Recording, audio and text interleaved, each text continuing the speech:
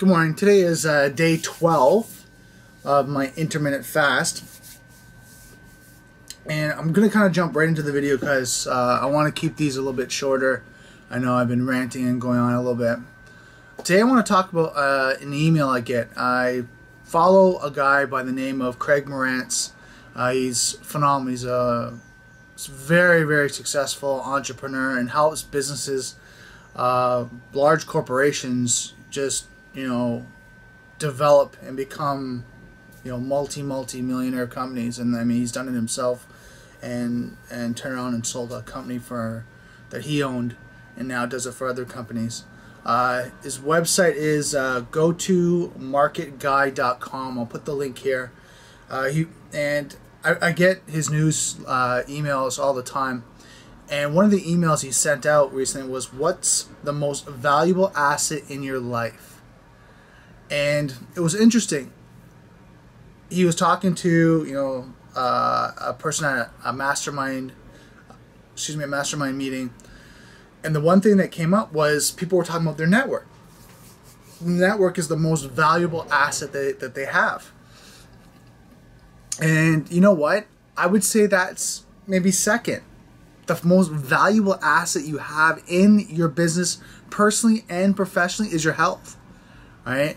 And Craig asked me, when I responded back saying, you know what, that is important, but I think your health is more important.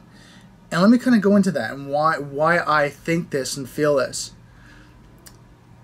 I talked about it before in previous videos, but I think we really, as entrepreneurs, as business owners, we really need to think about, if we're sick, if we're cluttered, we're not eating properly, we're not doing those things that we need to do to maintain our health, our business will hinder. It'll affect our business. If we can't think clearly, we can't make decisions. If we're not eating the right foods, right, we're not healthy, right? So, for example, if you're eating a lot of simple sugars, carbs, right, your mind's going to be scattered. You're not going to be able to focus and be clear, right? You got to eat good, healthy food.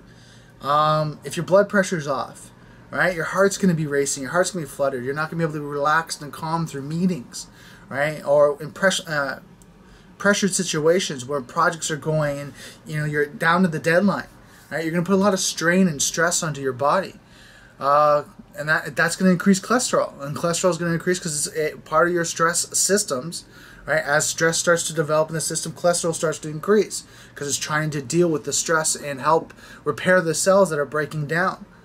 So we might not think of this as, we kind of, and this is being a personal trainer in my past life, in my past careers. One of the things I found is, as people get stressful in their jobs, in their business, in their careers, they let health go, where they need to even focus on even more, because as you get stressful, your health starts to take a toll, right? Because we are our business. We are our career, right? If you're not healthy, you're not doing well, guess what? You're not going to be able to show up for work. You're not going to be able to do the things that you need to do. Right? You're going to be sick at home, you're going to be in bed, you're going to have the sniffles. I mean, and then over time and distance, you're going to get, and develop. And a lot of the times when you look at now, if you look at diabetes, you look at heart disease, they're lifestyle diseases now. They're doctors' studies, Dr. Oz, you name it, all the professionals are starting to say these are lifestyle diseases, right? That over time we've developed them. Poor eating, poor sleeping, lack of exercise, lack of good hydration, not getting out in the sun, right, for 15 to half an hour, right, each day, like 15 minutes to half an hour each day. So all these things we have to think about, because if we're not healthy, if we're not working efficiently, we're not in our optimal health, how can our business be? How can our network meetings? How can meeting people be an optimal? How can we be sitting there and be present with someone? If you're all scattered, you're not feeling good, right? All these things are extremely important, and that's why I highly recommend you look after your health. And you do it first thing in the morning, because at the end of the day, if you're not looking after you first, how can everything else trickle down and be efficient? How can your morning meetings, your afternoon meetings, your energy out through the day, if you don't build that energy up in the morning, you don't eat properly, you don't exercise, you don't, build up that, vitality in the morning each day to be able to be efficient throughout the day. So it's interesting. I mean, it's sad to see in our society, in our day and age, with all this health information out there, that still entrepreneurs and business people don't think of that as the number one asset.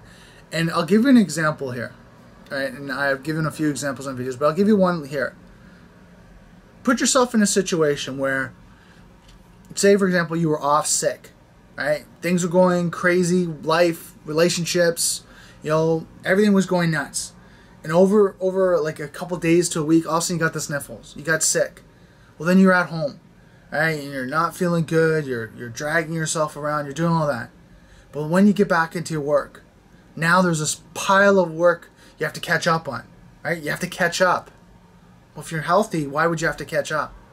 Right? Why would you have to catch up on emails and phone calls and all that? Because you'd be there. You'd be healthy, right? And that's the thing. That's why it's so important to look after your health, so you don't fall behind, so you don't feel stressed. Because if you're sick and you're worried and you have to take time off, then what happens? It starts to grow. Because then when you get back to work, now you're more stressed. Because now, oh my God, I have to go book that meeting. I have to do this. I have to do that. I missed that. Oh my God, I have a deadline that's due in 2 days, and I couldn't work on it all weekend or all week because I was sick. It happens, right? These things, these scenarios, I can guarantee you, if you haven't personally experienced this, you know someone that has, right? And this goes for being in a career type, job, to someone that's in business, right? It's an entrepreneur or a CEO. You don't want to be sick, and if you're a CEO, you don't want your employees to be sick. So this is why it's so important to think about this and have this policy, right, and this philosophy in your business. Because what if your accountant's sick? Your financial advisor, your CFO. What if your VPs are sick? What if your head of operations are sick? What if your warehouse manager is off? All these things affect your business.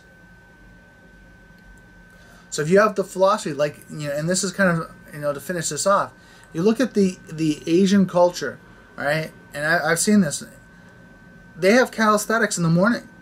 They, have a point in the morning where they work out, they exercise, they stretch, they try to build up that vitality, because then they are able to work, right? And then do the work and be healthy, because they don't want to have people off sick, right? Because it affects business and it affects their health. Now, of course, in North America, right, we don't work as much, right? In relative terms. I mean, sometimes we do it on our own. We have projects and we do that. But in relative terms, I mean, we don't work 18 to 20-hour days unless we choose to, right? And there's a project or something that's going on, but we don't do that on a regular basis. So those are my tips, right? Look after yourself. Make sure you're sleeping right, you're hydrated, you're eating properly, right? You're eating good, food. Keep your body well alkalined. Lots of fruits and vegetables into your eating routine, your nutrition. Make sure you're getting exercise, you're getting out in the sun, you're getting lots of good air, drinking good quality water. Try to stay away from coffee and tea, caffeine stuff that drops, right? Spikes you up and then drops you back off again. I mean, it's good to have one or two a day, but try not to gorge on coffee and pop and anything that's going to spike you up. These are kind of my recommendations for you. If you want to be successful in business, your number one asset, number one, is not your network. It's not your assets in your business. It's not your Porsche, your watch, your clothes. It's your health, right? And I mean, if you don't agree with me, go walk around your local hospital, right? See if you can find some, entrepreneurs, CEOs in there, and ask them if you can go back, right, and do something different. What would you do? Probably change their health. Look after themselves. To do the things that I'm recommending right now. So guys, if you want to be successful, you want to be wealthy, take care of your health. If you have any other questions for me, you can email me at info@knssconsulting.com. Don't forget to follow go-to marketing guy. I'll put his link here as well. Great. Craig Morantz is a wealth of information. Guys, so helpful.